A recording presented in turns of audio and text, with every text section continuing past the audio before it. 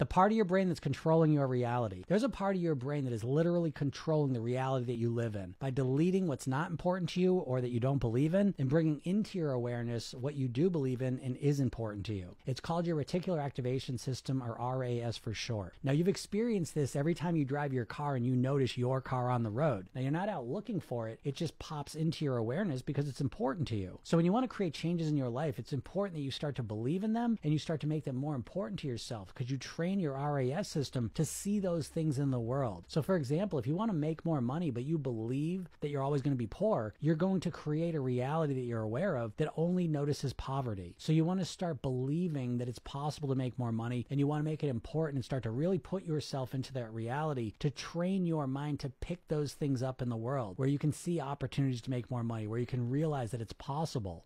And as you start to do this kind of training, you start to literally transform your reality into the one that you want.